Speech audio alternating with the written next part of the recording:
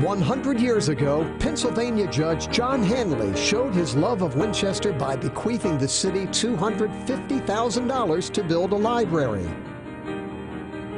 That gift, about $3 million in today's dollars, built the Handley Library, which has grown into a system that includes the Bowman Library in Stevens City and the Clark County Library in Berryville.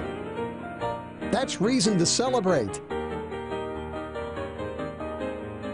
The Handley Regional Library System invites you to commemorate its centennial. A book that details the rich history of this community treasure and the remarkable people behind it will be available for purchase in November 2012.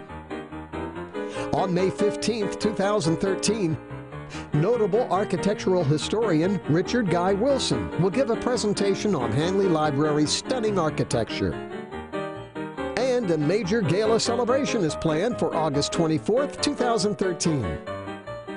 Check our website for more events and information, and join us in honoring Handley's first century of serving the community.